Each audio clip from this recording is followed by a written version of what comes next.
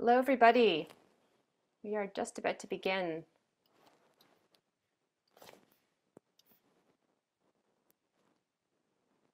Hello and welcome to this meeting.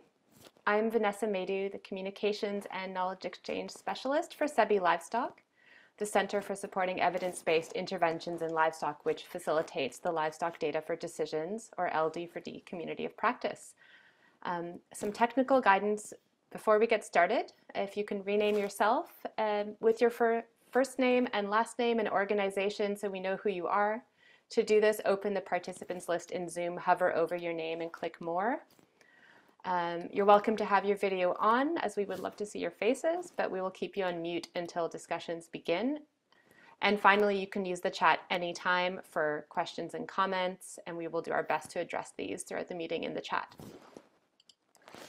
So today's session is part of our annual LD4D community meeting, which has been taking place all week. Hopefully you already know about our exciting program of webinars and workshops on livestock data topics, including environment, pastoralist systems, ontologies, gender, and much more.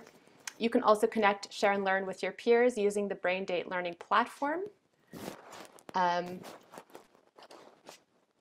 So after the session, there'll be, if you want to continue the conversation, you can log into BrainDate and join that. There's one spot left, I think. Or you can start your own conversations, post any topic based on your expertise, curiosity, or needs, or join an existing group discussion.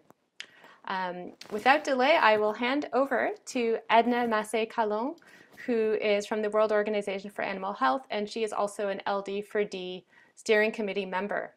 Thanks very much.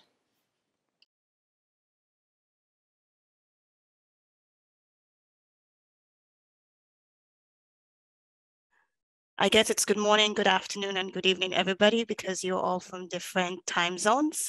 I hope you can see my screen quite well. My name is Edna Massé-Callon, and I am WOHA's, the World Organization for Animal Health's technical lead for the GBADs program. GBADs is co-led by WOHA and University of Liverpool, but it's implemented by a consortium of partners, and you'll be hearing from some of these partners today.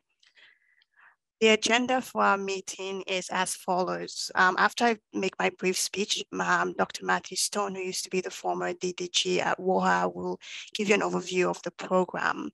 We will then go on to providing you a showcase on what we've been doing around the economics of animal health, split into three parts. The first one will be around animal populations and the health loss envelope.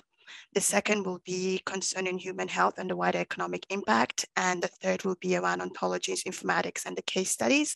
And then there'll be a closing with some words and thoughts from Matthew again. And then I will just let you know about the next steps and how to get in touch with us after this event. So what is the objective of this session? We want to share with you the progress from what's going on with the GBADs program. So in terms of our methods, our data needs, information at global, regional, and country levels, and also what we have planned around education. And we also want to discuss potential areas of potential collaboration with you all within the LD4D community.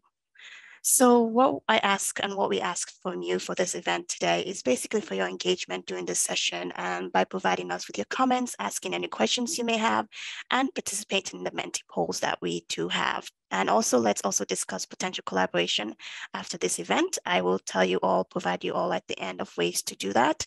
And then also, please provide us with feedback on this session using the following QR code as well. So I will hand it over to Dr. Matthew Stone, and I will stop sharing and let him take over.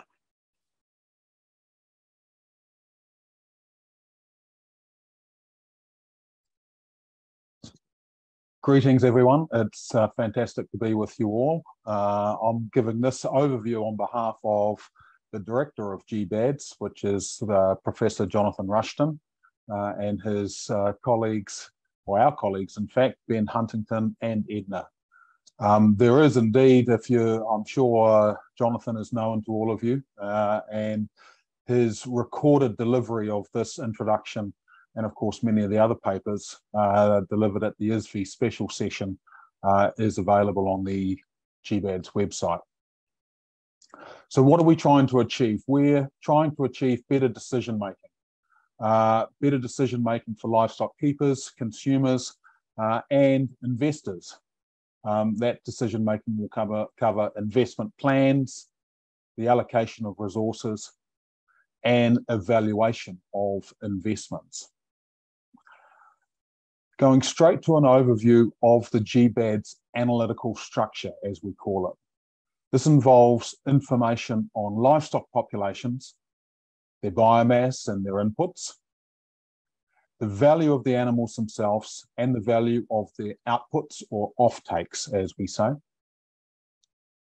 We construct a theoretical animal health loss envelope, which has an upper ceiling and a lower bound of reality that looks at how much are we losing and how much are we spending. We want to attribute that by disease, health problems, and accidents to achieve the absolute burden due to each disease and the relative burden compared to the total burden.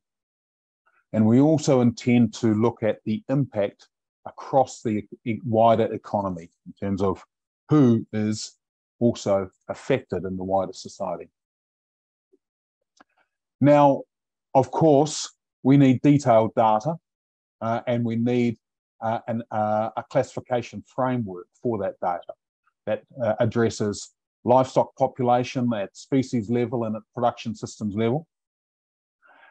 We need to consider the classification at the farm level economics and population dynamics to create this animal health loss envelope. Going into cause and risk factor attribution in the wider economy and thinking across the data that we need, the various analyses that we'll undertake, and the information that will derive. So a busy slide, but a more detailed overview of the analytical process. And of course, this is data driven. So what is the sort of data that GBADs needs? We need population data, production, performance data, animal health expenditure, incidence, prevalence of different diseases that we want to attribute, mortality and morbidity impacts.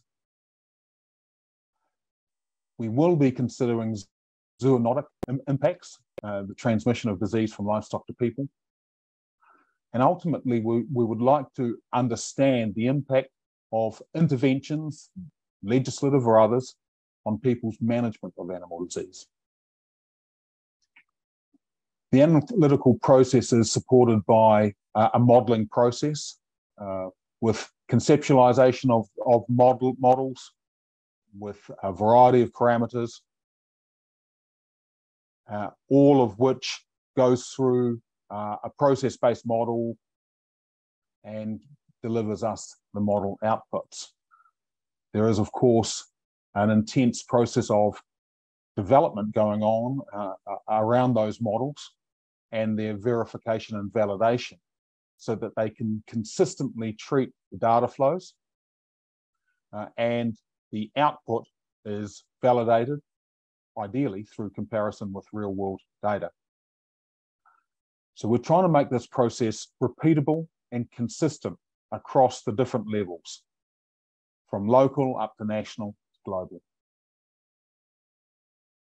We intend to undertake an ongoing series of analyses, both cross-sectional in terms of considering specific investments and allocations so that we might understand misallocation of resources, efficiency or inefficiency at the farm level, and also at the wider economy level. And we also want to make this process longitudinal through a process of evaluation at time series and the change of burden and pitching that against changes in policy.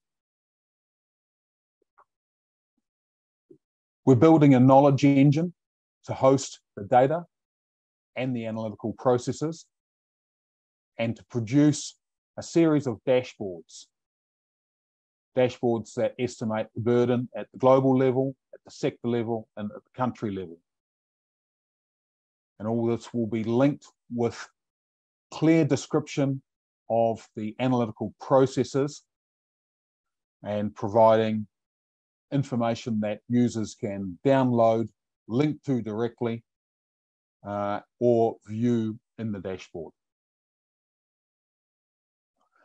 So, as an overview, the GBADs process involves a knowledge engine with strategic alliances delivering data on resources being put through an analytical process, delivering the animal disease burden, thinking across efficiency, equity, and also supporting information about environmental impact. This drives consideration of further need for investment, resource allocation, and evaluation. Now, probably the greatest success in the GBADs program so far is the coalition of partners that's been built. Partners donating resources to the program and partners helping us implement the program. Now, that's a very brief overview. I hope I've kept within the 5 minutes. I'll pass back to you, Edna, for the rest of the presentations in more detail. Wonderful. Thank you very much, Matthew, for the wonderful overview. I will now pass it on to my colleague, Dr. Di Mabry, to start us off on our method showcase with her presentation. Thanks, Edna, and thank you, Matthew, for the overview to start us off with. My name's Di Mabry, and I'm presenting this work today on behalf of my colleagues from the GBADs Populations and Production Systems theme at CSIRO and Cornell University. So we know that the causes and the scale of production losses vary between countries, species, and systems. We also know that the impact of these losses vary. So how can we compare the disease burden of intensively raised goats with extensively grazed cattle? They're different sizes, they produce different things, and they're valued differently. Our work in the production and population systems theme aims to develop methods to classify different production systems and to quantify the biomass and the value of livestock within these systems. This data can then be used as the baseline or the denominator for understanding the burden of disease. Biomass is a measure of abundance that allows us to compare animals of different sizes. We know that one sheep or goat doesn't weigh the same as a cow. It also probably costs less, eats less, requires less inputs, and has a smaller environmental impact. So while not perfect, using biomass instead of population provides a more useful method of comparison between species and systems than simply counting the number of heads. So how do we do this? In a perfect world, we'd know exactly how many animals there are in a given population and how much each one of those animals weigh. But this isn't possible for most farms I work on, let alone at a national or a regional scale. So instead, we've had to use average values or proxy data like slaughter weight to estimate biomass. And this work has been led by my colleague Yin Li.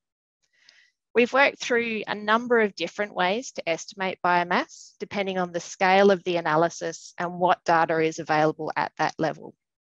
To describe these approaches, we've borrowed from the tier system that the IPCC uses to describe emissions factors and activity data when they're calculating greenhouse gas emissions for different countries.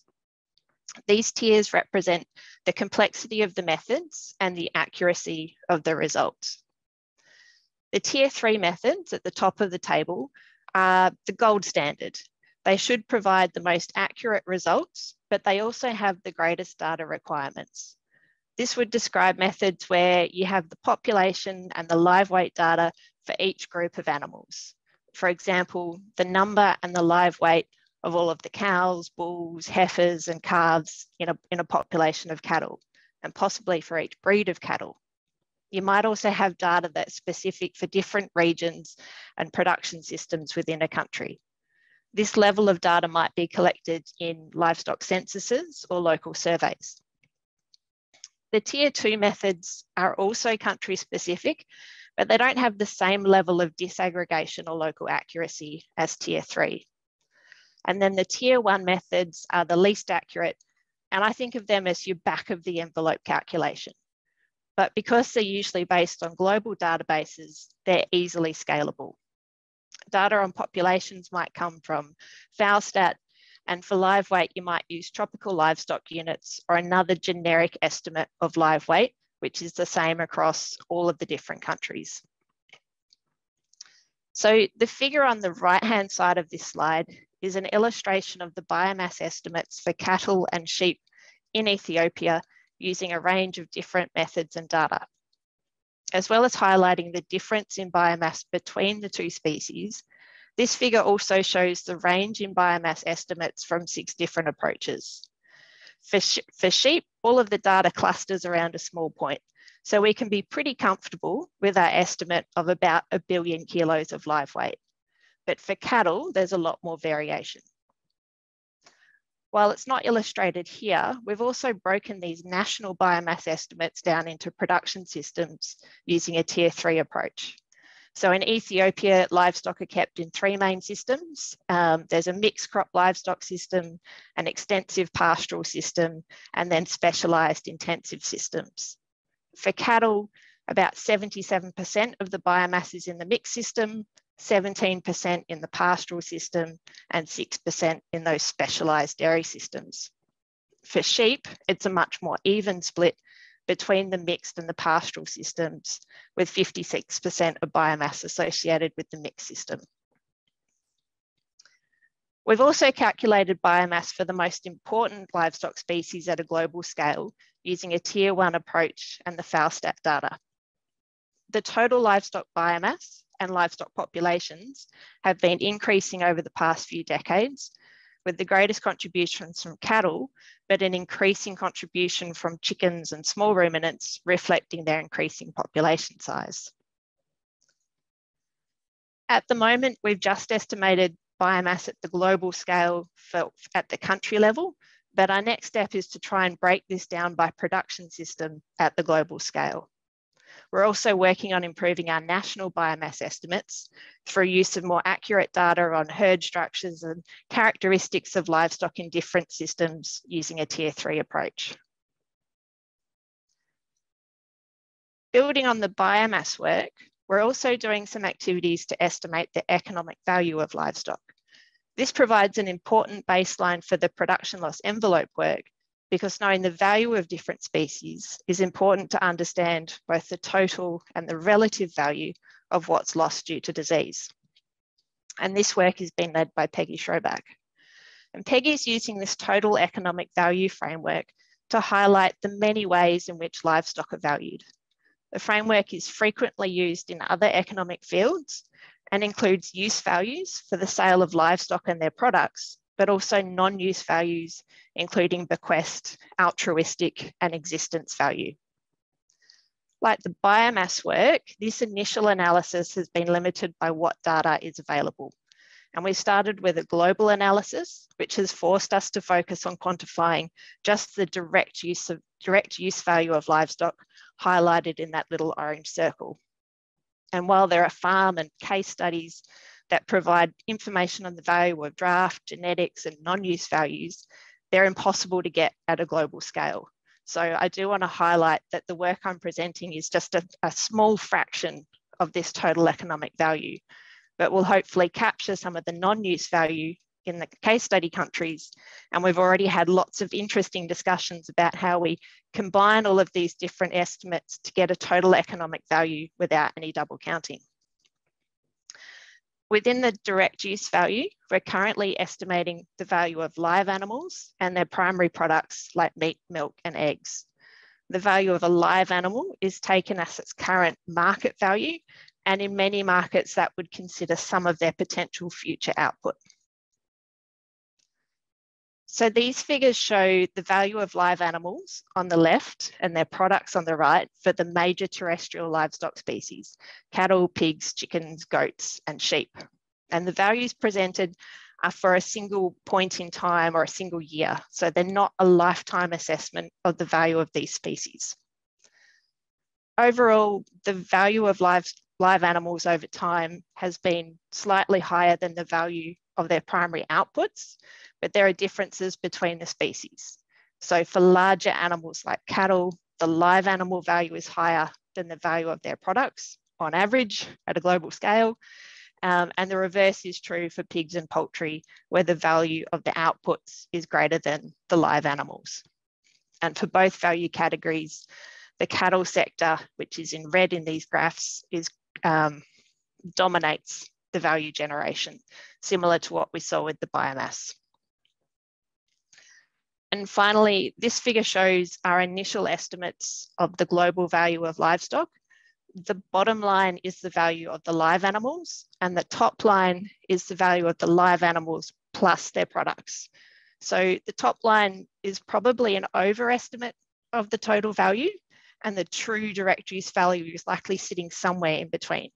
So for 2018, it likely sits somewhere between 1.6 and 3 trillion US dollars. And of course, these values will increase if we're able to capture the value of secondary products like hides, the service value of animals for draft and transport, and the non-use and social cultural values of livestock, which is so important in many of the countries that we're working with. So next steps for the economic work. We're currently working on understanding investments into animal health using data from 15 case study countries and data from the IFCN Dairy Research Network. The data that we've been given by IFCN allows us to understand how much is spent on animal health compared to other farm costs like feed and labour. However, what's missing from this data set is a breakdown of those health costs into different categories like treatment and prevention. And so that's where I'm hoping some of you in the audience this evening might be able to help us out. So I've got a list of 15 countries on this slide. If you're an expert on dairy systems in any of these countries, or you can recommend us an expert in one of these countries, we would love to hear from you and have a chat about some of our health estimates. So just to finish off, biomass and economic value can be used as denominators for disease burden estimates. We've provided some initial estimates, which we'll refine over the next few months, and you might hear more about them this evening about how they're used in GBADs. We're developing and evaluating a range of different approaches, and there's no one method that suits all countries and all scales of analysis. Related to this, we've also found that there are large data gaps, particularly when we try to analyse the biomass and the value of livestock at the production system level. And further work is required to understand the total value of livestock production. And so with that, thank you. And I will pass you on to Will to talk about animal health loss envelopes.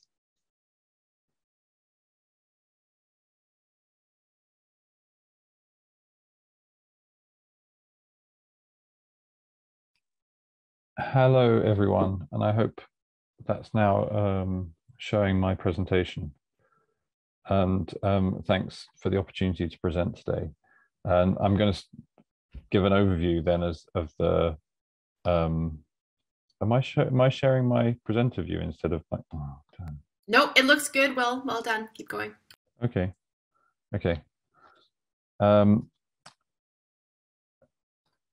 So I'm going to sort of give an overview of the animal health loss envelope quickly, which is the kind of quantitative starting point for our burden estimates.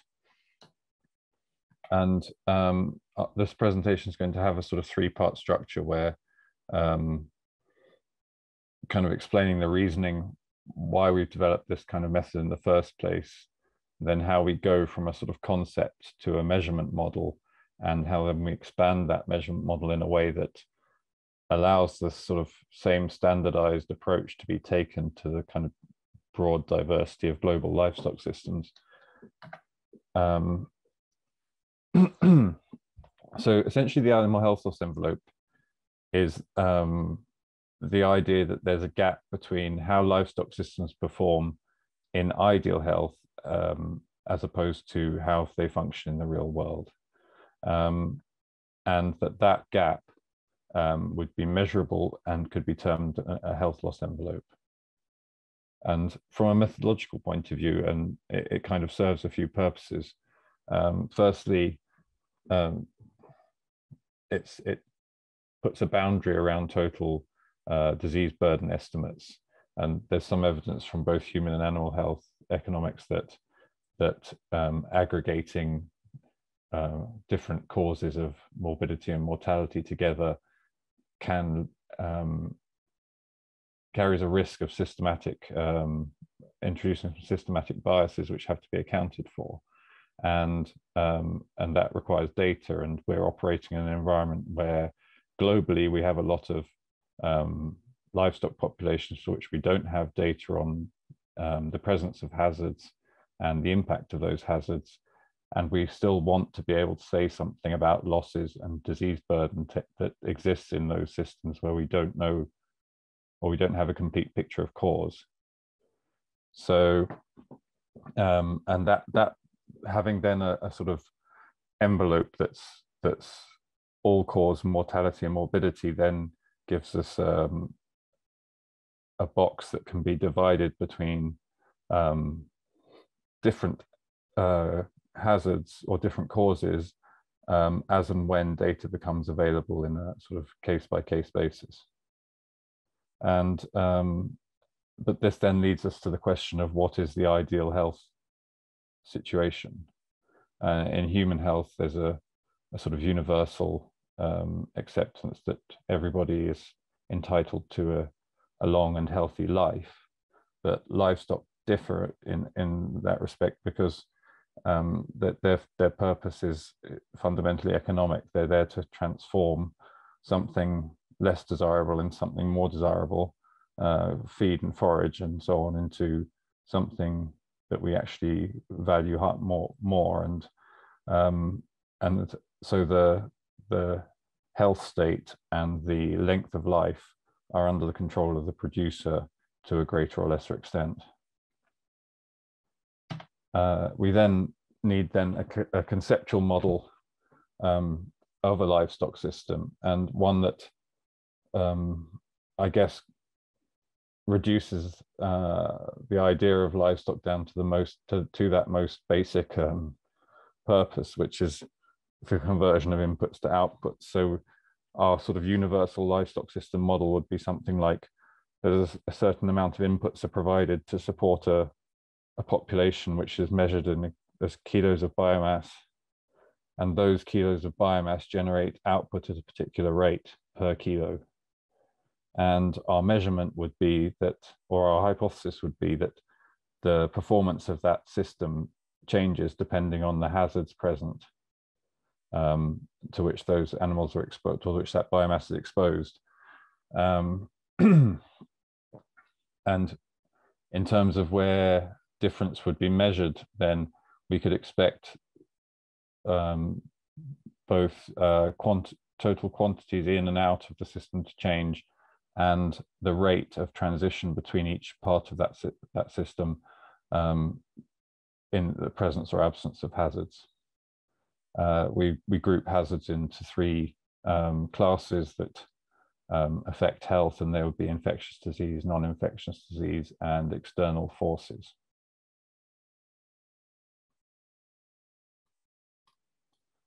To then transition that conceptual model into a more a mathematical framework, then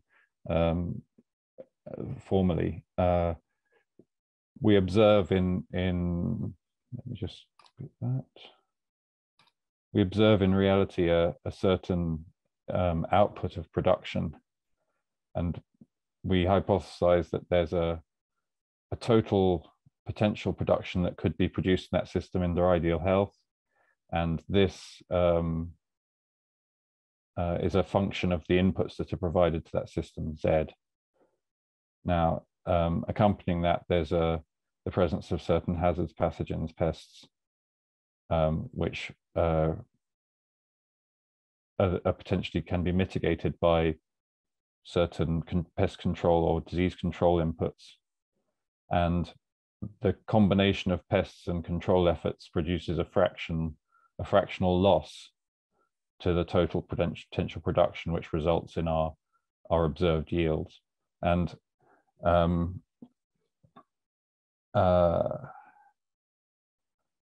we have to note then that there's a certain proportion set of inputs that are used anyway in the case of even in an ideal health scenario, and certain additional inputs that are provided as mitigation against disease. And so the cost of that mitigation activity plus the reduction in total output in some way, depending on how you want to optimize, can be the burden of disease in the system. To illustrate with a concrete example then, and we started with trying to apply this kind of calculation to what could be conceptually the closest thing to a linear livestock production system, which is fattening broiler chicks from a day old to finishing weight, and in terms of genetics and environmental exposures and so on, perhaps globally one of the most homogeneous kind of production systems with a lower level of extraneous variability to deal with, and also a system that has a good, a relatively strong data collection and aggregation environment already. So we have a system where we know the total production. This is the UK from 2020. We know the total output of that system in terms of the meat that's yielded, and we know the number of chicks that are day-old chicks that are placed to go into that system. We know the genetic potential, well, we know a expected genetic environmental potential standard for those birds, and from the day-old chick placement, less chicks slaughtered, we can then calculate a mortality rate amongst that population of birds, and adjusting for the national capacity to produce broiler meat relative to the international or the global standard, we then can estimate a morbidity rate of lost output in that population also. So we have a combined mortality and morbidity loss that's the net of the total potential production in blue and the actual realized production in green. To put this into from another perspective, if we consider it more as a cost minimization exercise where we want to produce 1.7 million tons of broiler meat with the least cost available, and to convert this into a burden estimate that's in a dollar value, we can quantify the cost of producing this much broiler meat under the current regime or scenario, and the cost of producing the same amount of broiler meat under an ideal health state scenario where this loss doesn't take place. So there's no resources wasted supporting this lost output. And in that case, we move from a cost of production, we reduce the cost of production per kilo of live weight by approximately 20 cents per kilo. And so largely through cheaper feed and day-old chick costs moving into the system.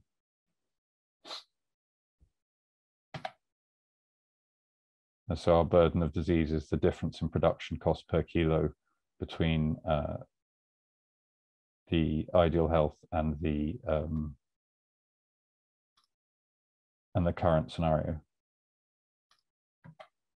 And then to move that to develop that further into a model which allows dealing with the more diverse and more complex livestock production systems, which aren't just a single kind of one-way process. We recognize that especially ruminant production systems often have a breeding structure built into them, where the broiler kind of breeder and growing operations are sort of separate enterprises. That in a ruminant system you often have fertility tied into culling rates and the yield of other products as well, milk, eggs, and wool, and so on. So we recognize that in such a case, the optimization of the model in the case where you have ideal health involves multiple other parameters, not just the growth rate. And so we have to put in some simulation around that, involving growth rate, offtake rates, and so on. And that requires a sort of more expanded structural framework. And Wudu, who's going to present later, is going to give an overview of some work we've done to develop that kind of more simulation-based modeling on in the Ethiopian context. So that's kind of the overview as in a brief section of how I can give it. But I just want to acknowledge the other people who've contributed to the animal health loss envelope method and reasoning over the GBADs project timeframe. Thanks very much. Good. I'm giving this really on behalf. Can you go on behalf of Phil Rasmussen, who developed this comorbidity model as a way to both attributing diseases within the health loss envelope and of getting the estimates of the health loss envelope. And this comorbidity model does them together. Okay, next slide then. So, as Will mentioned, the animal health loss envelope contains by definition the entire burden due to animal health problems, including things like injuries, predation, malnutrition, etc. But some of these contain somewhat potentially difficult to measure components. But a significant proportion of the animal health loss envelope is attributable directly to diseases and health conditions. And there's numerous disease prevalence and impact assessments available, and looking at these as a viable starting point. As has already been mentioned, the problem with just adding the impacts of individual diseases together, you can end up with double counting, you can end up with the whole impact being more than the value of the cattle population or the animal population you're interested in. You can end up killing animals more than once. You can, and these are all sorts of issues that occur when you just add them together. So this was the both the idea behind the animal health loss envelope, to put a ceiling on the total losses that avoids this problem with double counting, and within that then this model then attributes it to major diseases. Okay, the next slide then. So the potential for overestimate, as I already mentioned, aggregating or adding disease impacts is likely to overestimate the total burden. And the reasons for this is because the impact estimates may be on single disease studies, and these may reflect the economic characteristics of the study region, the inherent biases of the people who are interested in that particular disease, and they're also often designed from the prospect of control advocacy. And animals may have more than one disease, so you end up with double counting, and just by adding separate diseases comes to more than the value of the actual disease impact. So to reduce the potential for overestimation, we are developed a model by adjusting the impact estimates for statistical associations between diseases or comorbidities. Okay, can we have the next slide, please? So why are these important? Why are comorbidities important? It's because impact estimates generate by comparing the productivity of animals with and without disease. For example, if you reduce there's a reduced milk yield due to paratuberculosis in dairy cattle, and we can estimate that by comparing milk yield animals with and without paratuberculosis. But paratuberculosis is associated with lameness. Animals with lameness are more likely to have paratuberculosis, and likewise, if they've got paratuberculosis, they're more likely to be lame. And lameness also has an impact on milk yield.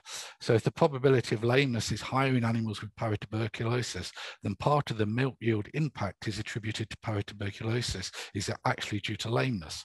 And so the impact estimates are conflations of the impacts of associated diseases. So impacts must be adjusted for comorbidities prior to aggregation to avoid this double counting and overestimate of the burden of these diseases. Okay, can we have the next slide, please? So we used Bayes' theorem to try and deal with these problems, and this relates to conditional probabilities, such as the probability of disease given the presence of another disease. And we can use this theorem to extract conditional probabilities from prevalence and association estimates in the literature and allow impact estimates to account for these conditional probabilities. And we now have a disease impact estimates that can be aggregated without double counting. And this is not just for two diseases together. We can have any 3, 4, 5 diseases or more can all be incorporated, so we could have the probability of disease A given probability of disease both B and C. So it's not just a case of having two-way interactions of the disease. And this model that we've developed can deal with all these sorts of interactions. Okay, can we have the next slide, please? Next slide. Okay, so the productivity gaps, and we'll be using the high-income dairy cattle. This was used to develop the model because it was a data-rich environment to be able to develop the model, this comorbidity model. And the productivity gap includes things like milk yield, fertility, rates, mortality, morbidity, etc. And we're looking at the aggregate of adjusted impact estimates used to solve for disease-free or potential disease-free value of that production characteristic. And the productivity gap is the difference between the potential and observed values, and then the valued dollars or attributed to individual diseases can then be extracted from that, from this model, and this then can be fed into economic policy or environmental models such as consumer, producer welfare, trade, greenhouse gas emissions, etc. So can we have the next slide, please? So the basic data requirements, we developed this using dairy cattle, because as we said, in high income countries, because this is where there was a fairly data rich environment, and the sort of basic inputs you need for dairy cows is the number of cows, the mean annual production, mean calving interval, mean culling rate, etc. And the prevalence estimates of the various diseases, and the yield, such as affiliated yield, fertility, mortality, impact estimates of those diseases, and then conditional probabilities or prevalence or odds ratios relating to these diseases.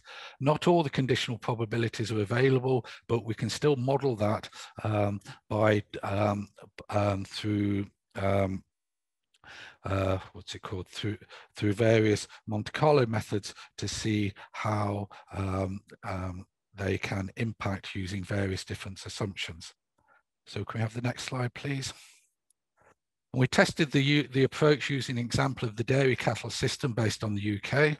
We started off with 13 diseases and health conditions, and know from experience that most of a relatively small number of diseases cause most of the health impact issues, and compared the different 3 potential methods of aggregation between the different levels, and adjusting for comorbidities reduced estimates burdens by between 15 to 65%. And this we published in the Preventative Veterinary Medicine, which gives details of the model. Next slide, please. And then we're now rolling this out to other livestock systems and regions, which includes systematic reviews and meta-analysis of ongoing to populate models according to GBADs, livestock classifications. We've looked at the prevalence and impact of diseases in global dairy cattle, firstly at the high income, upper income countries. We're also looking at the prevalence and impact of cattle diseases in Ethiopia and the prevalence of impact of diseases in global small scale poultry. And the next step is to review and analyze the frequency duration data for epidemic outbreaks and generate so-called expected prevalence values. And for things like epidemic outbreaks that may occur once every few years, then there's a approach that you could just model it for the disease, when the outbreak occurs, or by the mean probability based on the number of the frequency of outbreaks over time. And the same approach can be used for things like floods, droughts, etc., that can have a major impact on on animal productivity. So we show next slide, please. So this is close to finishing with the ongoing global dairy analysis based on the systems in 40 high-income dairy producing regions, based on the fact that in high-income countries, they're more or less similar sorts of systems in high-income dairies, and this was aggregated across all regions modeled, and based on this we estimated to be approximately 25 billion United States dollars per year. And you can see the main sorts of diseases that finding lameness was clearly the largest impact, resulting in about $6.6 billion, followed by mastitis, and then going all the way down things like dystocia and milk fever at the lower end of the estimates. Next slide, please. And this 25 billion is a lower estimate of the animal health loss envelope for the dairy systems in upper income countries. And also we can look at it for multiple regions and analysed within the same methodological framework. We can look at it in different ways. Like if we look at the national burden in terms of US dollars per year, the USA has the highest burden of disease in dairy cattle of these high income countries. But of course that's only gives you part of the story, because the USA is also has one of the biggest producers. It's a large country, it's a wealthy country, it has a lot of dairy cattle. A more nuanced way of looking at it is things like burden per capita, and here we see that countries like New Zealand or Ireland are starting to have a much higher relative impact, whilst the United States disappears into a relatively small box. And this is because New Zealand and Ireland are small countries with very large populations of dairy cattle. And similar sorts of thing with burden as percentage of GDP. Again, New Zealand has a very high impact. Ireland less so, because of there are other important industries other than the cattle industry. And then when you're looking at things like burden as percentage of farm gate revenue, or particularly burden for animal, it tends to be less variable, and this probably reflects, the variation probably reflects the local incidences of these diseases, together with the local valuation of the livestock products. Okay, so next slide, please. And then we can use things like sensitivity analysis to identify gaps and guide research. And this we can look at different interactions of the disease impacts to see to try and find out where we might need to find more information, or whether we actually need that information. And it can capture the uncertainty around model inputs and outputs and help to identify key parameters and variables and assumptions, etc. And it's critical for applications in data scarce region, which is where we are heading next with this model. Okay, should we have the next slide, please? So, in conclusion, the model allows us to aggregate disease impact estimates without double counting, and our estimates are far short of the total value of livestock in the countries we've had. It's also is less than the value of the outputs, so we're fairly confident that it avoids that. It's a flexible data-driven approach that can be applied to various livestock systems across the regions, and it estimates and attribute disease burden to lower and gives a lower bound to the animal health loss envelope. I mean, again, coming back to this double counting, I think for the United Kingdom dairy systems, we're looking at a gross margin of about £2,000 per cow per year, and when we aggregated the disease impacts, it came to about 500, and so that also illustrates this avoidance of the double counting. Guides policy, it compares multiple regions, diseases, livestock systems within consistent methodological frameworks.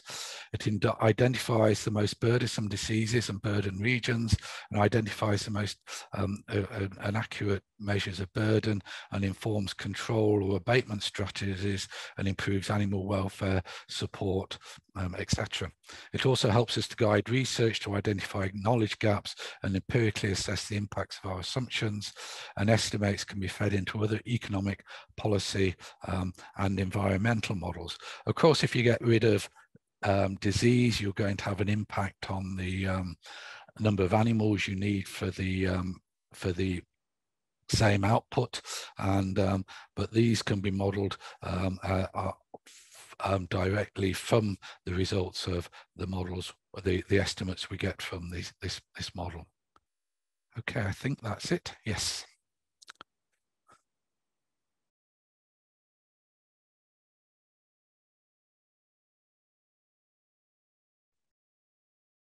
Thank you, everybody. We have now concluded our first section of our session, and I will now just bring it up for any questions you may all have, and also to ask Vanessa to help us with the Menti poll, putting up the first Menti poll. So please go ahead and either on your another browser or by your phone, enter in the email address here for this Menti poll, as well as the code that you see up in the screen. And if you can help us, this is the question. We want the first question, Vanessa, the one on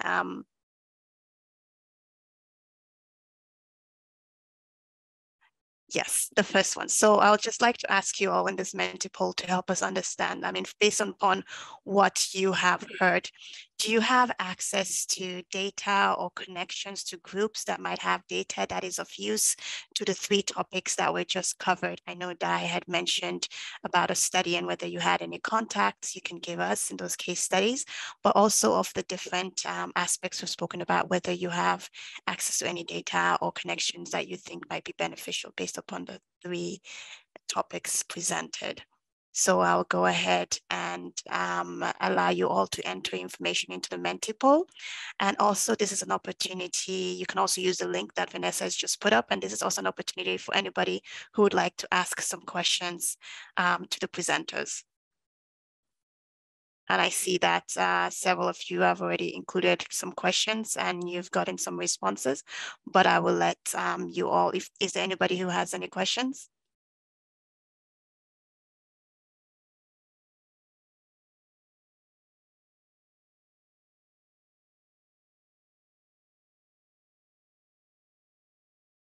Okay, I see we got one response from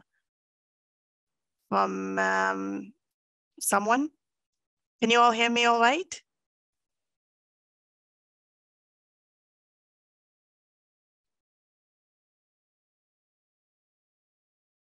Yes, we can hear you, Edna.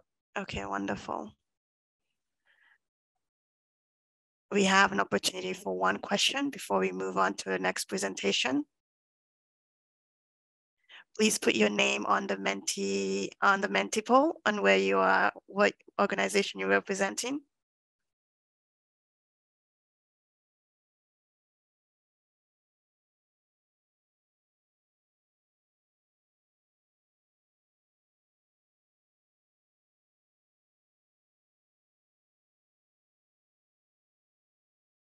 Okay, we'll just maybe give it another minute.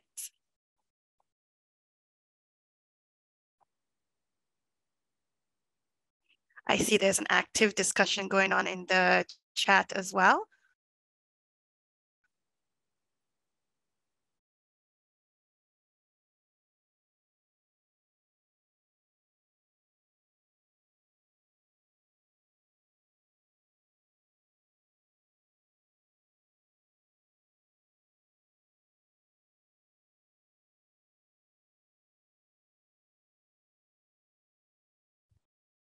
Okay, somebody has responded that you have diagnostic surveillance systems which could be integrated to provide live prevalence maps in the long term. May I know who was the individual who included this within the Menti poll? I think that's fantastic.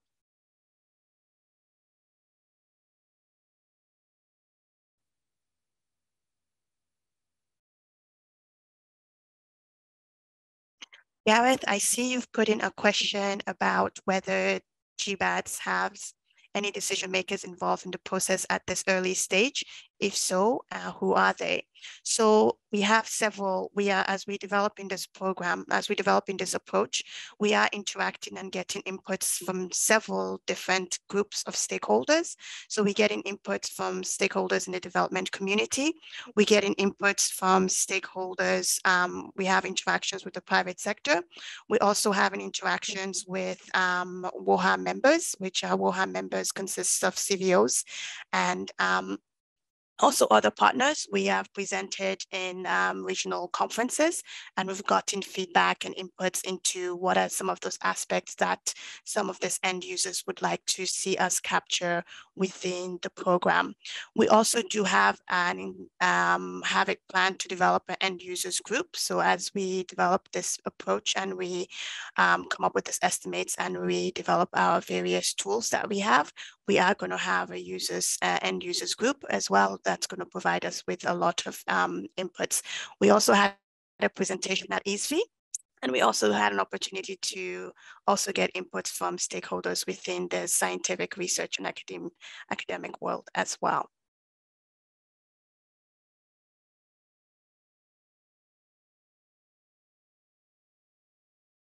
And Dai has also mentioned in the chat of our close interaction with stakeholders within Indonesia, the public sector. And also I see Megan has also answered it as well. Wonderful, thank you so much. I see that SEBI will be keen to support some of the data extractions from literature and we are already collaborating. That is true, it's been a really great collaboration with SEBI, so we're very thankful about that. Simon, we'll definitely be getting in touch with you concerning what you've mentioned. So I think we can go ahead and close this discussion session and go to the next presentation on our list. And that's from David. Please continue adding your various questions in the chat. Hello, everyone, and thanks for taking the time to listen to myself and my colleagues in this session today. Just like everyone else, I'm presenting on behalf of multiple people, and our group represents the human health theme, where we're trying to work towards quantifying the impact of the poor livestock health outcomes that have been described in the presentations prior on human health. And originally a large group of us come from a number of human health burden of disease exercises, such as the global burden of disease that's done by the Institute of Health Metrics and Evaluation, and also the WHO group that worked on estimating the burden of disease attributable to unsafe food that Brecht of Leschauer, my co-PI on the human health theme, contributed to.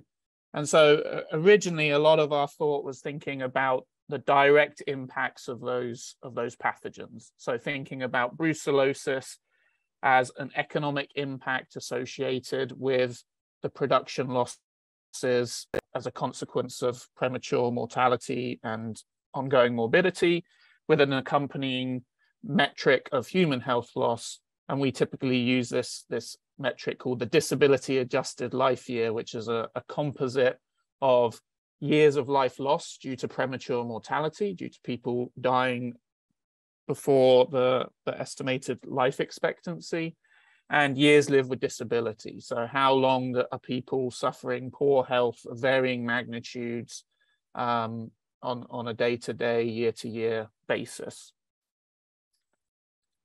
And one of the things that we really wanted to consider first and foremost was, do current representations of zoonotic disease align with global priorities and what we already understand on some of these pathogens?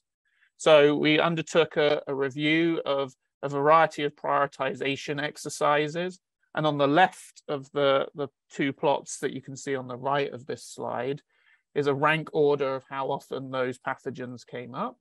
And then on the right-hand side is how many burden of disease exercises that we just encountered, whether that was globally or with local exercises. And so some, like brucellosis and rabies, are considered more frequently than others on burden of disease exercises, but there were some pathogens that were being clearly and repeatedly signaled as an important local health priority, like anthrax or plague, that weren't being considered within those burden of disease exercises. And there were others, such as campylobacteriosis, that were overrepresented, most likely due to the fact that they're also contributing to a multitude of other clusters of health problems, like diarrheal disease and things like that. Nevertheless, when we looked at these piecemeal estimates of zoonotic disease burden, we were uncovering a considerable amount of disability adjusted life years being estimated, even excluding those pathogens that we thought were critical. One of the other bits that we wanted to look at was, what is the state of the art of evidence? And so even when with brucellosis, that was one of the better represented pathogens in those burden of disease systems, we saw large global discrepancies between some of the key parameters that went into those models.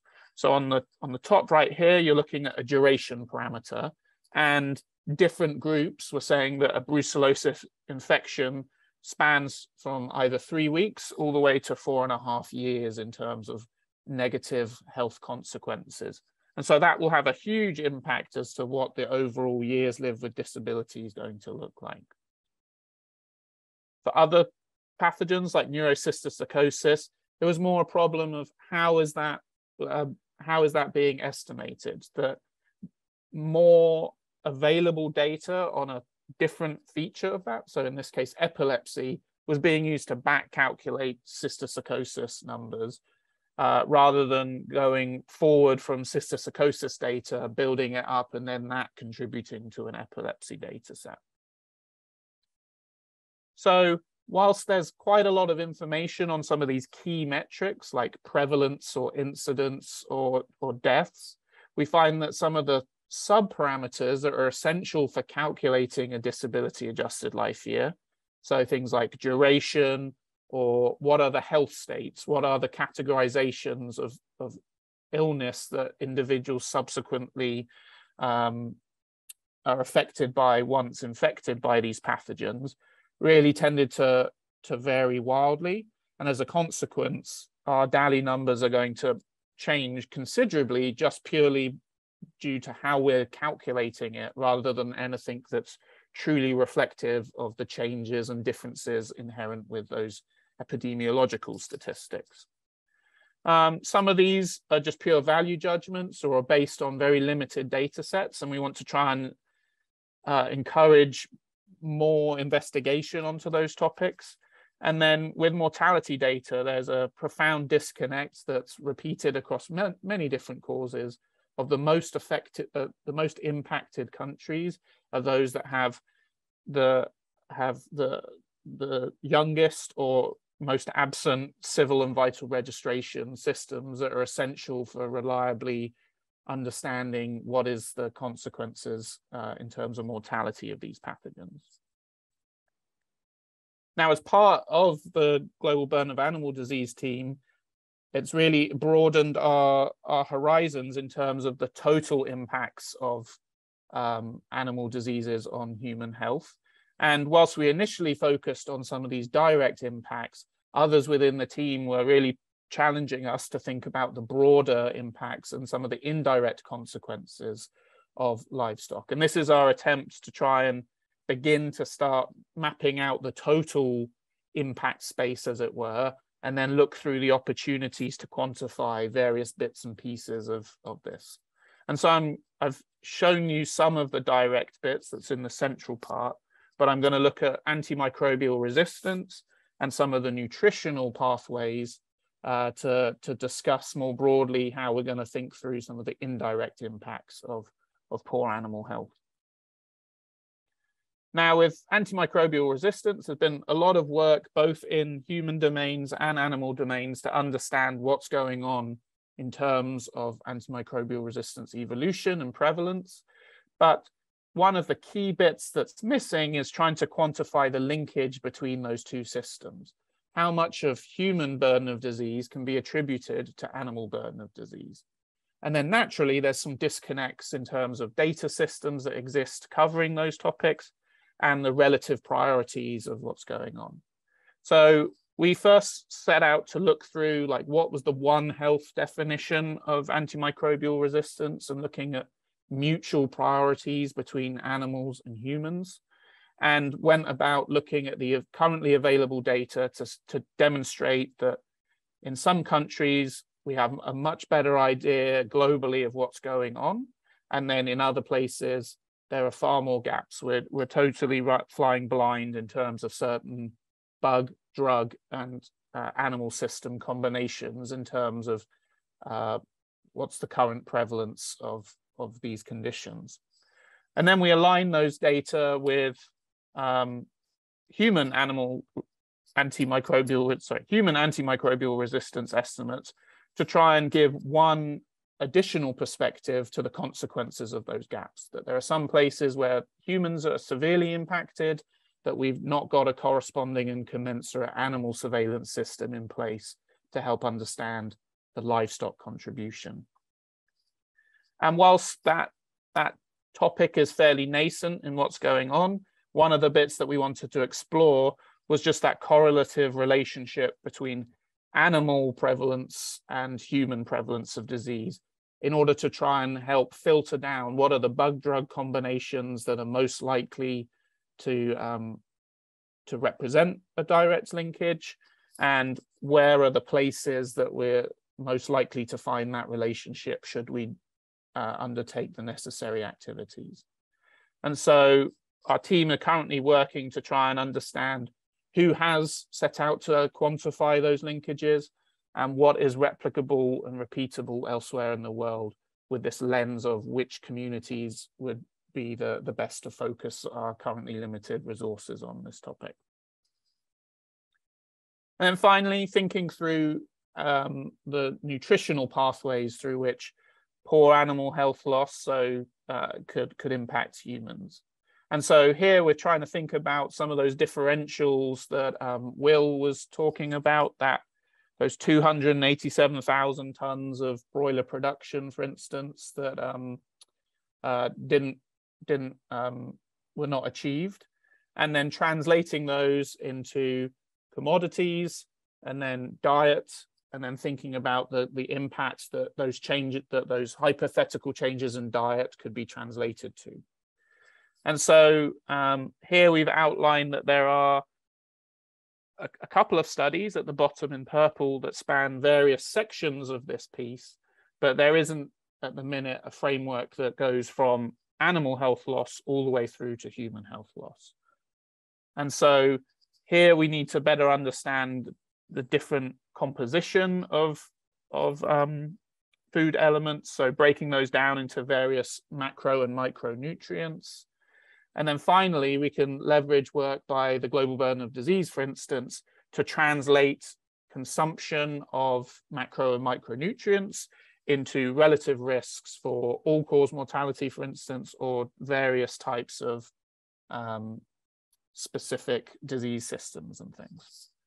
So with an eye to the time, I think now's a great opportunity for my colleague Dustin to talk about some of the economic impacts that he and his colleagues have been working on. All right, thank you, David. I'm going to share my screen.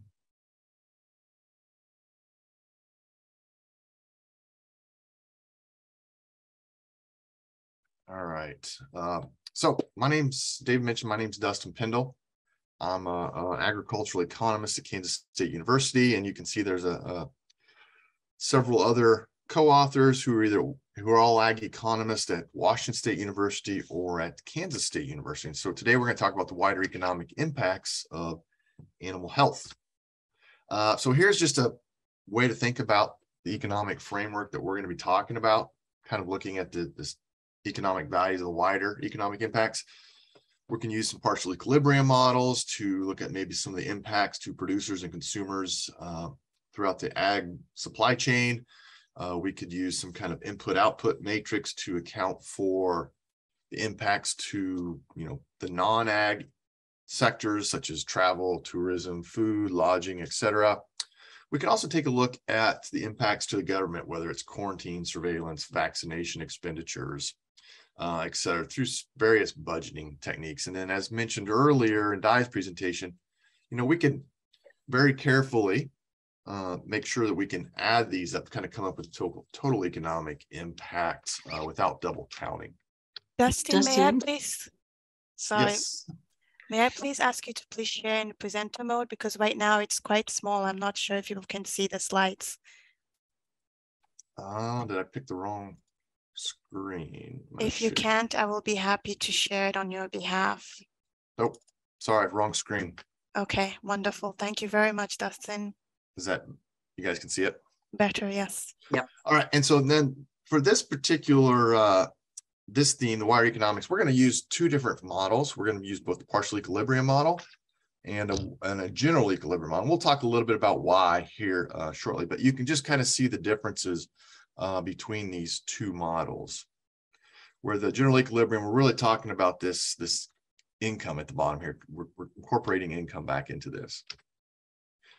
So we're doing two case studies, as already mentioned. One is going to be Ethiopia, and just a little bit about the situation here in Ethiopia. And you'll hear more about the Ethiopia case study here in a little bit, but you can see we're looking at, in 2020, we had a human population of about 115 million, focusing on small ruminants, both sheep and goats. We are going to use both the partial equilibrium and a general equilibrium model just to compare the results across the two models, frameworks.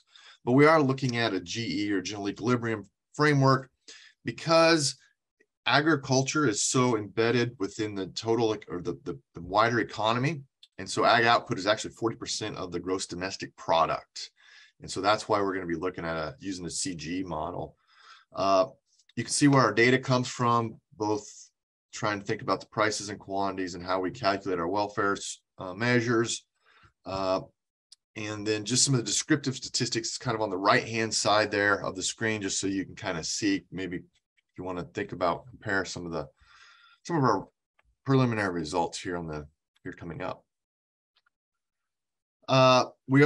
For this presentation, we just got some hypothetical shocks, but we'll talk about later where they're coming from. As I mentioned, we are using both partial equilibrium and a general equilibrium model. We have had to estimate all the elasticities from the data that we talked about on the last slides. On the previous slide, our hypothetical shocks, we can come either from a demand perspective. If consumers were to change their demand, we can come from the supply side, which would be from the GBADs. They can, the animal health loss envelope group that discussed earlier, Will and his group. And then we also we can think about exports, having an impact on the economy as well. And so then in the next slide, next couple slides, you're going to see, or next slide, you're going to see results from both models, a partial equilibrium and our general equilibrium. One's going to be in blue, the partial equilibrium, and our orange, the results in orange will be from the general equilibrium model. And you can see here, these are just an illustrative, just to kind of give you an idea of what we're thinking about or what we're doing. The figure on the left would be our changes in welfare measures to consumers. On the right, the figure on the right would be our changes in producers' surplus measures. The two things I want to point out here is as we have a larger change in supply, so think maybe more animals from a morbidity mortality standpoint, as you go from left to right on your x-axis, you'll notice those two models, the results are different, or they're becoming wider. The other comment we want to make is if you look at the consumers figure on the left versus the producers, the impacts to them, one on the right, you'll notice the impacts to the consumers are much larger than compared to the impacts on the producers. So as we think about if we can reduce mortality, we can reduce morbidity, the impact's going to be felt much larger to the consumers than it would be on the producer side. And so that's just one thing to think about or keep in mind as we go through here. We're doing a second case study looking at the broiler industry here in the United States because agriculture is a very small part of the GDP in the US. I believe it's about 0.6% of GDP here in the US. We're actually going to use a partial equilibrium model. We're going to look at all livestock and meat markets incorporated into this model. And similar to the Ethiopian case study, we're going to take the output from the animal health loss envelope, and we're going to incorporate that into our framework. And then what the model, this partial equilibrium model is going to give us, what's going to report is consumer welfare, consumer surplus measures, and we can do that out by the broiler industry. We could look at it by, beef, pork, etc. We're also going to look at producer surplus from the broilers producers, but we can also look at from the beef, from the pork, sheep and goats, etc. So we can break that out by species if we want. Here's the case study, just again, some descriptive statistics for those that are interested. Specifically, we're looking at the year 2015, because back in 2015, we had a high path avian influenza outbreak. And so we wanted to take a look at that particular year. You can see just some of the production, the exports here in the US. And as I mentioned, we are going to use a partial equilibrium model here, primarily because ag output is such a small component of our gross domestic product. So when we run our partial equilibrium model, this is just an example of some output, some results, some welfare measures, consumer producer welfare measures. On your vertical axis will be the dollar amounts in millions of dollars. On your x-axis, there's just 4 or 5 different scenarios we just came up with, just to give you a flavor of the types of results that we can get. And we can break this out by broiler, consumers who consume broiler meat versus consumers who consume other meats, red meat products. We can break it out from the producer standpoint, looking at those broiler producers' welfare measures versus the other red meat producer impacts. Additionally, we can break this out along the supply chain. And so that's one thing that we're looking at. One thing that we like about this is it allows us to look at the supply chain. So it's not only just the farmers or the farm level producers that are being impacted. There are impacts throughout the entire supply chain, going from the farmer all the way to the final consumer. And so that's another thing that we like about these models, that will be able to shed some light about who's being impacted along that supply chain. And then finally, the last slide here, just kind of our next steps. what we're going to do, we just made some hypothetical scenarios, hypothetical shocks to demonstrate what our models can do and what kind of the outputs we'll get. We're actually going to use the output from the animal health loss envelope to incorporate into our modeling efforts. And so that's part of it. Then we're going to work with the attribution team, and we're going to try to attribute out at those impacts that we saw in the previous couple slides. And then finally, we're going to use this information to help guide from an efficiency standpoint and an equity standpoint, help guide investments into this animal health space. And with that, I think my time is up. And so I will turn it over to our next speaker. Okay, thank you very much, Edna and Megan. I'm sure you'll be back with us in a minute. My name is Teresa Bernardo. I'm a veterinary epidemiologist who works in health informatics at the University of Guelph, and I co-lead the informatics theme with my colleague Deb Stacey from computer science. Just I have to do a little moving around here. Okay, so the three takeaways for the informatics theme are that we have a competent, collaborative, and adaptive team.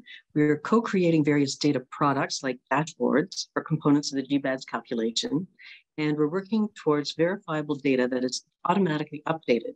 And we're documenting our processes in terms of best practices and selected tools.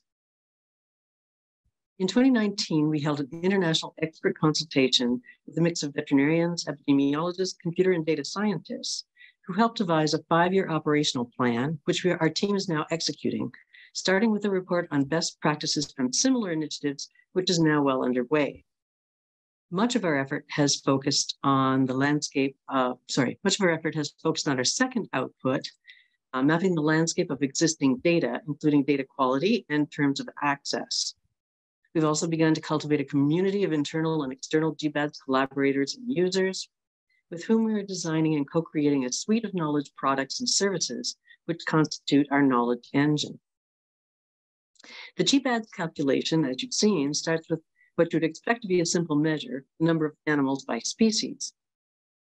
We started with open sources of data from international organizations like WOA and FAO, but how do you reconcile the number of cattle when every database categorizes them differently?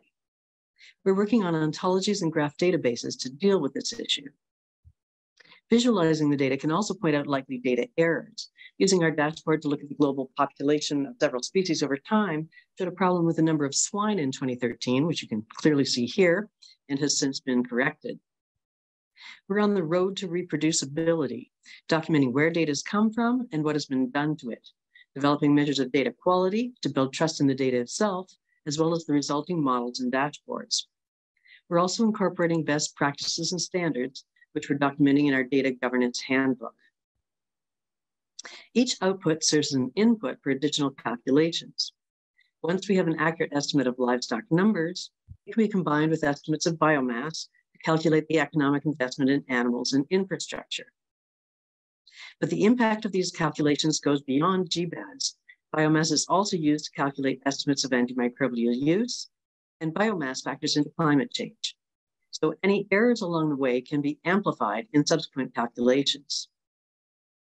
Thus, GBADs data factor into sustainable development goals, including hunger, health, responsible production, climate action, and livelihoods.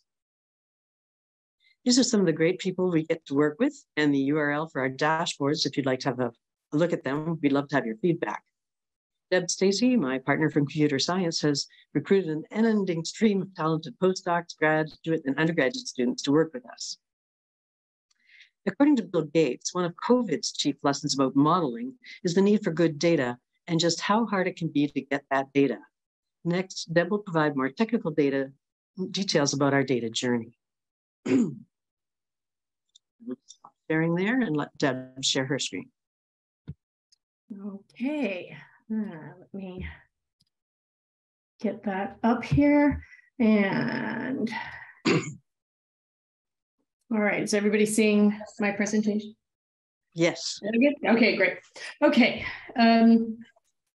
The GBADs informatics theme is all about supporting the modelers and decision makers by locating, evaluating, analyzing, and managing the data and processes necessary for calculating the burden of animal diseases. We have developed a set of tools in a data repository and have made these available through our knowledge engine and data portal, gbadske.org. Okay. We faced various challenges when we started our mission, and they have helped to shape our approaches.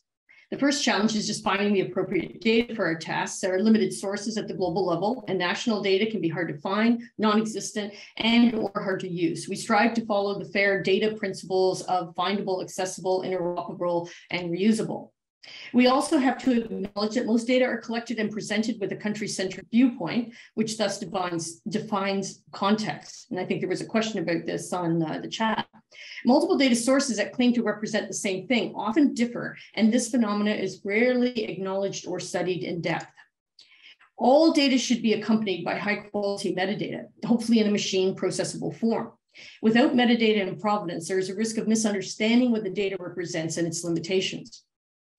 Given all these challenges, we developed and are still developing, it's an iterative process, a set of approaches.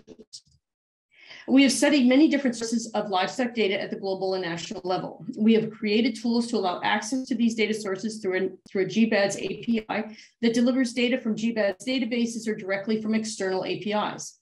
In the case of the external APIs, the responses to queries are filtered by us to provide a common exchange format with things like units, country names, etc., for all the data.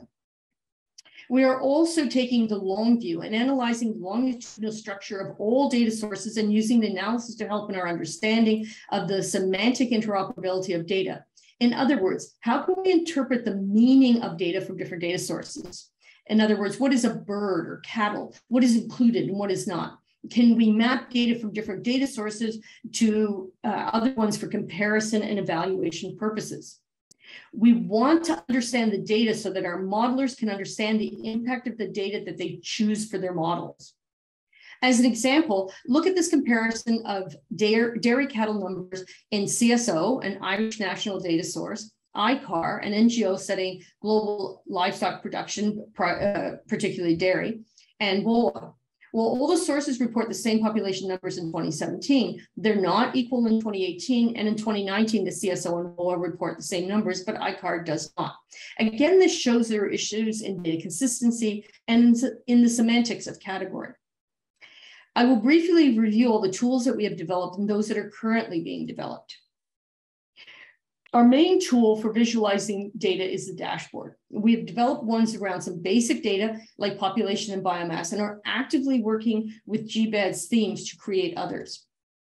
Here you can see the basic framework for one of our dashboards displaying the number of animals per species by country over a select range of years from one of multiple data sets available. Here we have 4 tabs: a graph for visualization, maps, data table where users can inspect and download data, and metadata. We have a set of dashboard tools that allow us to train developers quickly in the creation of dashboards. We are constantly updating the dashboards to add more features and to improve their usability and aesthetics. Sometimes a dashboard is not the preferred display model. So we are also developing reports and data stories. Our reports help to find inconsistencies within and between data sources. And our data stories help to add a narrative to what the data is telling us. Our first data story uses data scraped from livestock reports from the Ethiopian Central Statistical Agency. This digital form of the data is available only from GBADs. We have visualized the vaccination data to look for trends and interesting events. Here we see an upward trend in the percentage of cattle vaccinated against various diseases until 2017, when there is a drop. Could this be related to the impact of armed conflicts or climate change? And interestingly, we see the same trend in vaccination for other species. Here we see the vaccination rates for camels and see that same decline after 2017. But in examining the y-axis, we can see that the rate of vaccination is at most 10% as opposed to the cattle high of over 60%. And the low rate of vaccination is consistent with information in the literature about camels, such as in the paper, How Many Large Camelids in the World. That paper also suggested that the number of camels is largely unknown and reported numbers can change drastically depending on if there is an animal census. Here we show the data from two different sources for camel numbers, Faustat and the Ethiopian CSA, and observe the abnormality of the 2019-2020 numbers from the CSA. Dissemination of data and model outputs is extremely important, and we have created a portal to inform and direct users to our data products. The entry to our system is through GBADSKE.org. It will take you to the API, dashboards, and documentation. Our documentation site is driven by Docusaurus and is located at gbadske.org and organizes our publications, manuals, handbooks, tutorials, and videos. And not only is it in English, it is also automatically being translated into French and Spanish to adhere to the 3 official languages of war. We are doing these translations automatically, but are making adjustments when human French and Spanish speakers alert us to a problem. We organize all our code in GitHub and have a data governance handbook explaining the best practices that we are attempting to institute in our work, which is available on the documentation site. We have collected and cleaned data that we then manage in cloud-based database tables, all of which are accessible through our GBADS API. The API makes it easy to compare data from different data sources as demonstrated by these API calls that show the difference in camel population counts in Morocco from 2 different data sources. This represents an overview of our data flow. We take data acquired from different data sources using a collection of methods and store them or their API information in the GBADS data store. This data is used in models, and these models produce data that is also stored by GBADS. All code to use and produce data is stored in our GitHub repo, and this data flow is informed by our graph database models. Metadata is at the heart of our transparent, accountable, fair system. Technologies used to aid in mapping vocabularies and concepts include graph databases such as Neo4j and ontologies in conjunction with the work being done by the GBADS ontology theme. We're using graphs to map relationships within and between data sources so that we do not have to rely on various standards to use data sources together. To summarize, we have made progress towards our goals. We're not just providing data and running statistics. We strive to understand and thoroughly document the existing data and thus to see the data gaps in conjunction with our colleagues in the other themes. Together, we can increase the usefulness of the existing and potential future data for users of the GBADS Knowledge Engine and Data Portal to evaluate the global burden of animal diseases. And thank you for your attention. And hopefully we can get Megan in here to explain the ontologies, because we work very closely with that theme.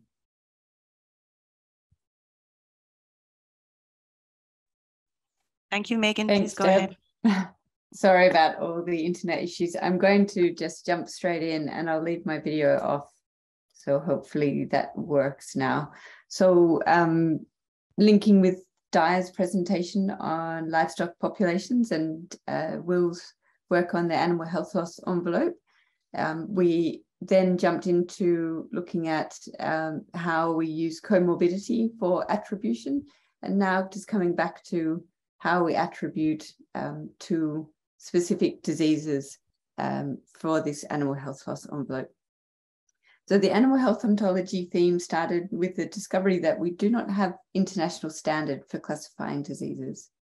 And further, that there are many ways to classify disease, for example, by severity, by anatomical location, and by underlying mechanism, the cause, such as the pathogen or a traumatic event, for example. This then extends to the requirement that we need some standards across all of the terms that we use from the different themes we have in GBADS. Thus, this classification theme that we decided on for GBADS became an ontology.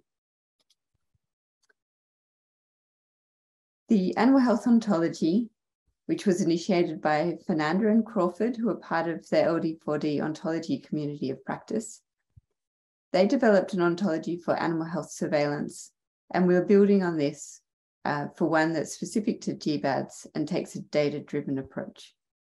Based on this overarching framework, any relevant terms and their associated properties and attributes are identified in datasets and reports, as explained earlier by Teresa and Deb.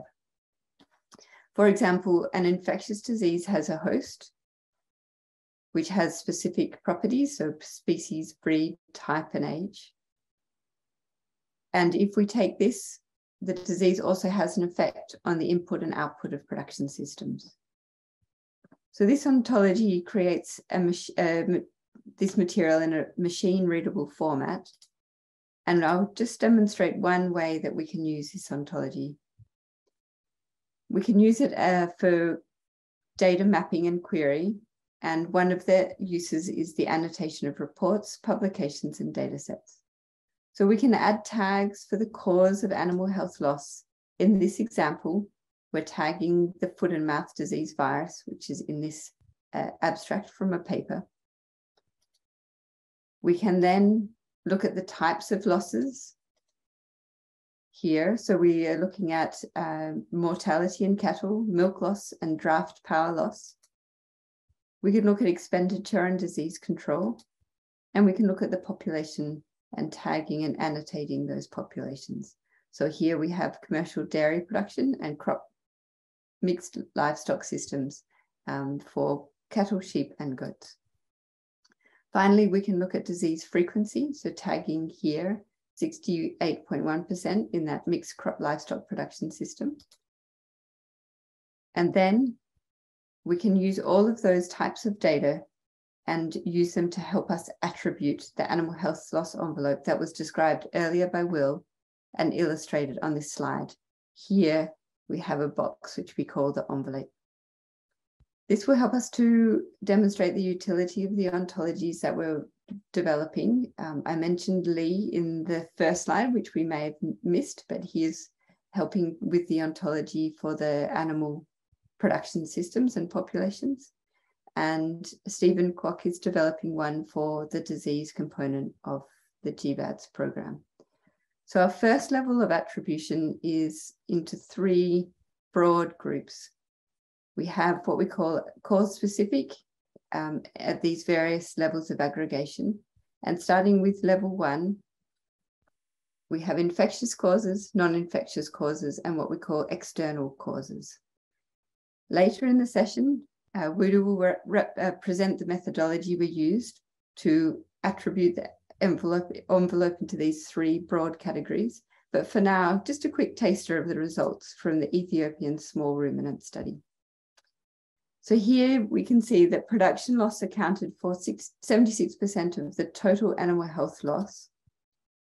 And when we attribute this to level 1 causes, the infectious, non-infectious, and external causes, for adult females in both production systems, a cropped mixed livestock, and the pastoral systems, the infectious diseases made up 21% of the total losses. Non-infectious diseases, 13.5, and external causes, 10.7. And we can attribute the mortality and the morbidity for each of these age sex categories in a similar way.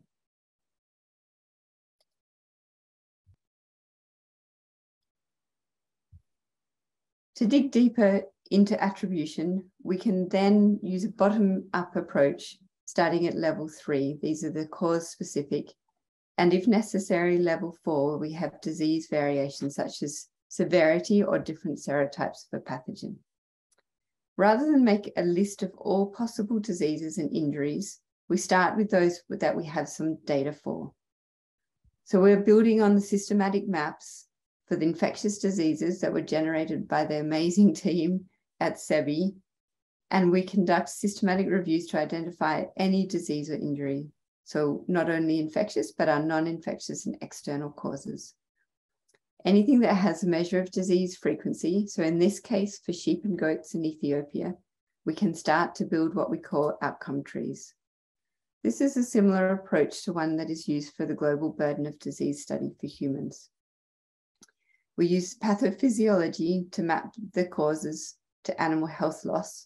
So for example, mortality, changes in fertility, reduction in growth rate, and again, using systematic reviews to estimate the proportion of the population affected and the proportion of the affected population that have each outcome.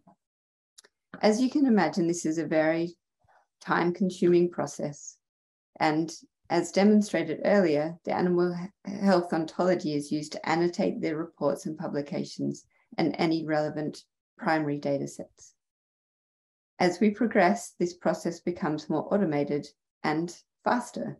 So over time, we add new data as it becomes available. So it's also a dynamic process and increasing the precision with which we can estimate these specific causes. We can also use relationships between the concepts and terms in the ontology to integrate data from different sources. So just to demonstrate that not all values need to come from one source, as was demonstrated by Deb and Teresa earlier. Once we have the frequencies of specific causes and the probabilities of each outcome from the outcome tree, we can add them together, attributing lamb mortality to specific causes such as pregnancy toxemia, dystocia, predation, gastrointestinal parasites. Note too that we can attribute the animal health loss envelope to infectious diseases that are not actually present in a particular country or region, as there is expenditure on keeping those diseases out. I always use the example of Australia, where at present we do not have foot and mouth disease, but we spend quite a bit of our animal health budget on making sure that it stays outside our borders. However, if we merely add all those individual diseases up, it is likely that the total lamb mortality will be more than the animal health loss envelope. We're spilling out of that envelope. Therefore, linking back with what Paul was presenting earlier, we use our comorbidity models that these absolute values of the level 1 attribution categories, and we can make sure that we squeeze those losses calculated for level 3 causes associated with each of the 3 broad categories for adult females in Ethiopian crop mixed livestock systems. And this helps to constrain those individual diseases and injuries so they're not spilling out of our animal health loss envelope. Again, this is an iterative process that is improved over time as we integrate more data and strengthen those comorbidity models. Thank you for listening. I do hope that my internet survived the 10 minutes. And I just want to acknowledge all those wonderful people that we've worked with to get to this stage. And not only within GBADs, but the work of the people at SEBI that we've been working with for the ontologies. Great, thank you so much, Megan. We'll go straight to the presentation from Wudu. We are running a bit out of time, so but we will try to make sure we are done by 5 p.m. And I'll put in the chat links for you to get in touch with us if you have any questions following this presentation. And there's also a brain date right after. So go ahead, Wudu. Okay, I'm sharing my screen and changing it into presentation. Yeah.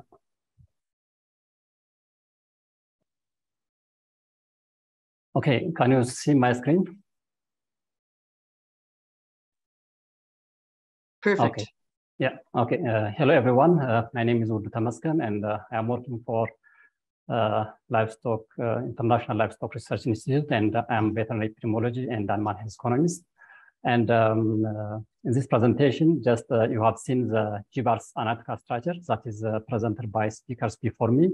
And in this presentation, I'm going to talk how this analytical structure is applied to a case study, a case of Ethiopia. And this is a GBADs analytical structure that we have seen in the previous talks. And we applied this GBADs analytical structure into different species in Ethiopia, including camel, chicken, horse, cattle and small ruminants. And actually these different species are at different stage of progression along this analytical pathway. And small ruminants is the most advanced, and I will use small ruminants as a work example for this presentation. And the first step in this analytical structure is estimation of the population and the classification of the production system.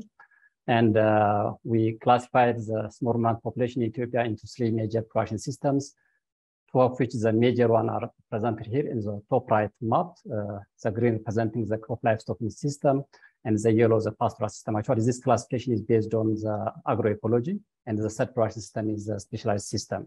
And the 2 major production systems are further classified into a crop livestock system, and the crop livestock system and the pastoral systems are further classified into 4 systems based on the feeding type, and it's presented in the bottom right map.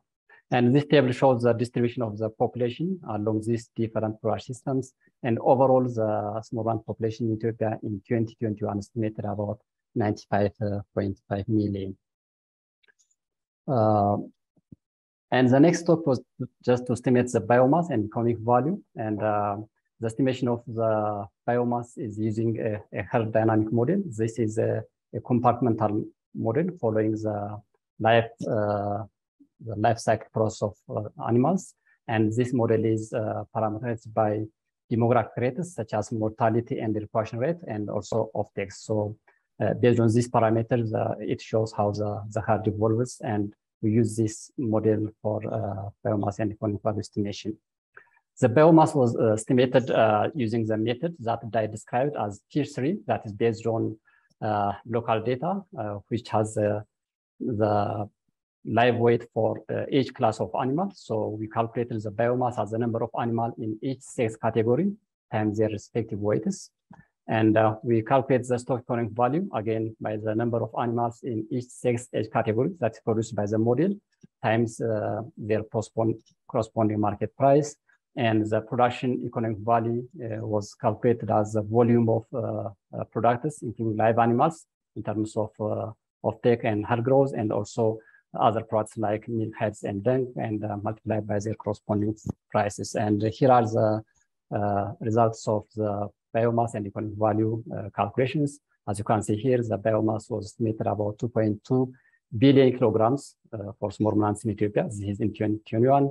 And the financial value of the stock was estimated about 6.1 billion USD. And the production value was, economic value was about 2.1 billion USD.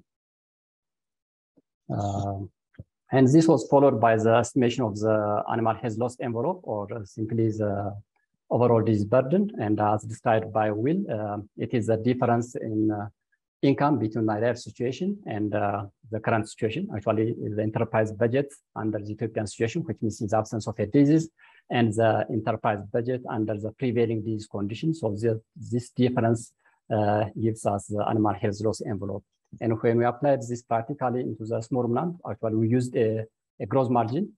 So animal health loss envelope was conceptualized as or calculated as the difference in gross margin between the ideal situation and the current situation. We used literature data to calculate the current gross margin, and to calculate the ideal gross margin, actually we derive data from expert opinion, because it's difficult to get the ideal parameters in the literature. Actually, mortality is obviously 0, but the other parameters has to be derived from expert opinion, in which we used a Cox method. And based on this, we calculated the animal health loss envelope. And this is an example of the animal health loss envelope that we calculated for the different systems. This is for the animal health loss envelope for sheep in the crop livestock mixed system.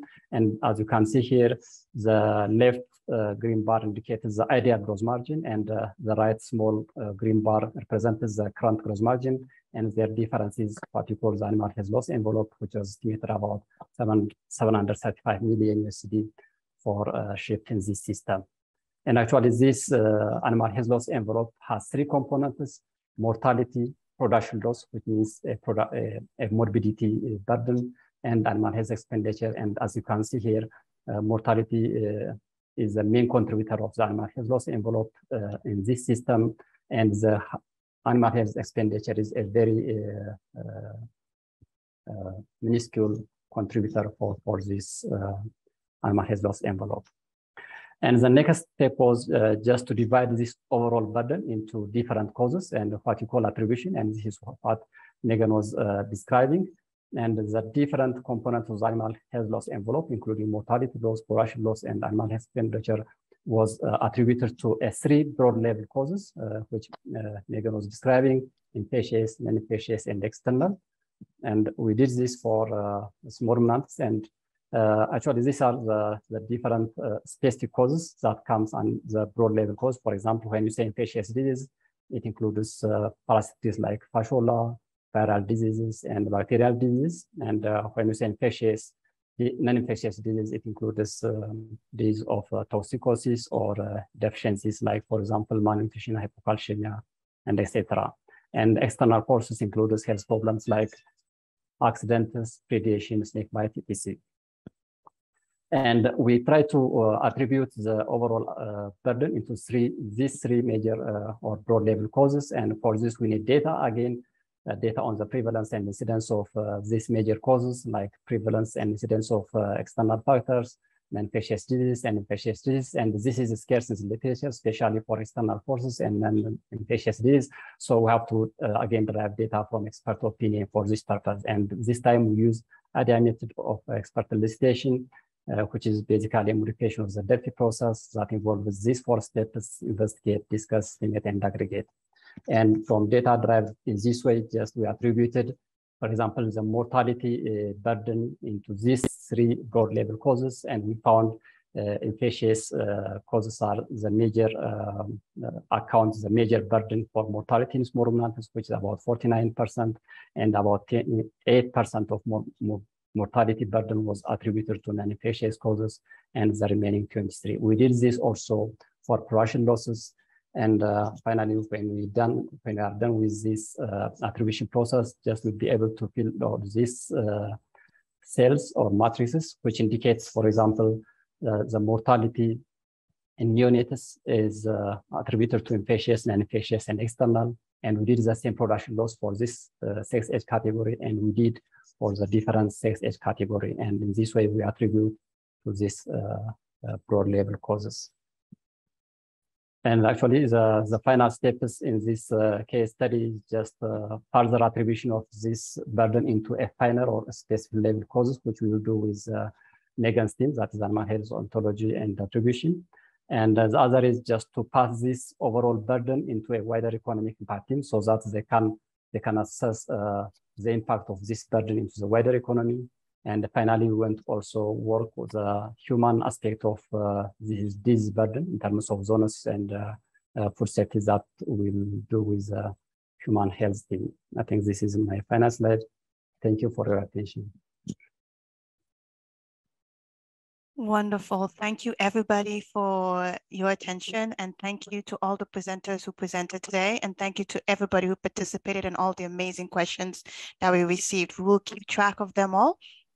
And also, we will make sure that we keep you all within this community aware of what's going on within our project. I will let you know that if you have any questions, you can feel free to please respond to us using the Survey Monkey. You can have an opportunity to provide us with additional questions or feedback you may have. You can also, please do not hesitate to send me an email. I can be reached at my email address, which I've just put in the chat. And also, if you can copy in the GBADs general email address, that would be great. So in case I'm on holiday or there's somebody else who can answer, they can answer your email. But then also, please do not hesitate to reach out to each of those presenters who've presented today.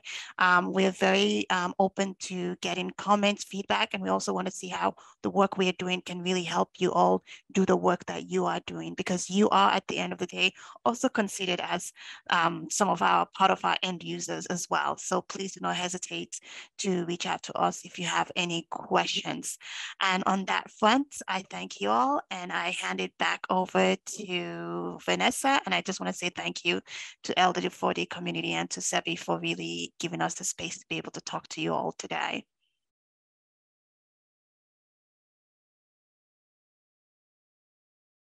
We can't hear you, Vanessa.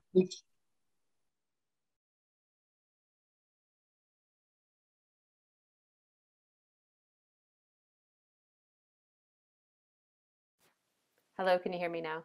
Yes. Yes, great. I just wanted to say thanks again. That was really very informative. I think there's a lot of potential for collaboration and a lot of synergies. So we do encourage our members to fill out the survey and follow up as requested. And thanks again.